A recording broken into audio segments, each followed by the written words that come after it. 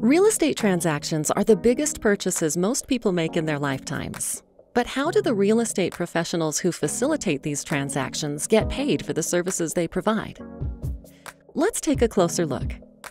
First, agent compensation is always negotiable. Always. Compensation is negotiable at the outset or as agreed to by the parties at any time before the transaction closes. Second, those costs are spelled out to both buyers and sellers. As part of the written listing agreement, sellers decide what fee they are willing to pay for their agent's services and how much of that fee should go to a real estate agent who finds the buyer. Buyers are told their agent is being paid by the listing agent and how much. At closing, both sellers and buyers are reminded how much each agent is being paid and by whom. To maximize transparency, the National Association of Realtors also encourages the use of buyer representation agreements to reinforce the services they provide and explain how they expect to be paid. Third, agents usually only get paid if the home sells. For sellers, their brokers are typically paid out of the proceeds of the sale. For buyers, the listing broker pays the buyer broker's compensation, and that's a big deal. Why? Because saving for a down payment on a house is already really tough. If buyers had to pay their agents out of pocket or in advance, it would put homeownership out of reach for even more Americans. And fewer buyers means fewer people able to bid on homes that sellers are trying to sell.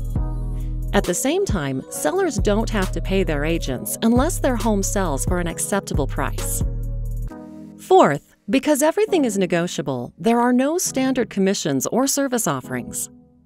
Real estate agents provide tremendous value. Some consumers want to do more of the work on their own, and some want their agents to do everything. Either way, agents are professionals there to help you navigate all the financial, legal, and community aspects of selling or buying a home. Like all services, real estate agent compensation varies based on service, consumer preference, and the free market, but it also fluctuates.